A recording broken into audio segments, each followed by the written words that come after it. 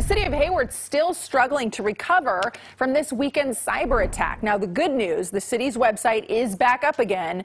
But as Devin Fehely found out, not everything is working perfectly just yet. If there is a silver lining to this cyber attack, it's the fact that it was discovered relatively early. That limited both the scope and the severity of the attack. That said, some folks who showed up early in the day in person to do business with the city still found it a bit challenging.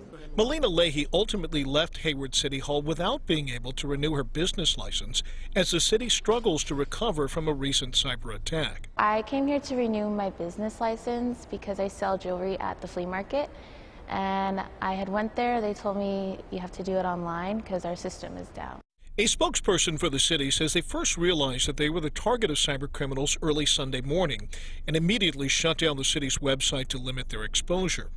The city's website came back online around noon, but there were still signs like this posted around City Hall, warning employees not to turn their computers back on until further notice, a lingering after effect of the attack. Melina says it was all just one big wasted trip. It's kind of annoying because I don't live around here. I live in Fremont. And she was not alone. Paul Cutteridge came in person to check on a parking ticket. The reason I came down was I couldn't deal with it online. I don't know if it was me being old school or this new snafu was going on. A spokesperson for the city described the attack as ongoing and did not want to say exactly what security countermeasures they'd taken. Cybersecurity experts, however, say Hayward and other cities should not have been caught off guard. They have this warning, this neon sign saying, you might be next, so you better be prepared.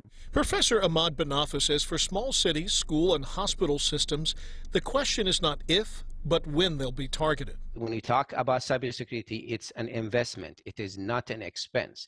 Melina says she's just annoyed that she invested the time coming to City Hall only to leave empty-handed. It's scary. I mean, you never really know what can happen nowadays.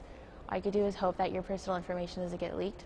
A spokesperson for the city says it would still be a bit premature to declare this attack definitively over. They say that there are computers and systems and other servers that they have to go through to make sure that every trace of this attack has been identified and neutralized.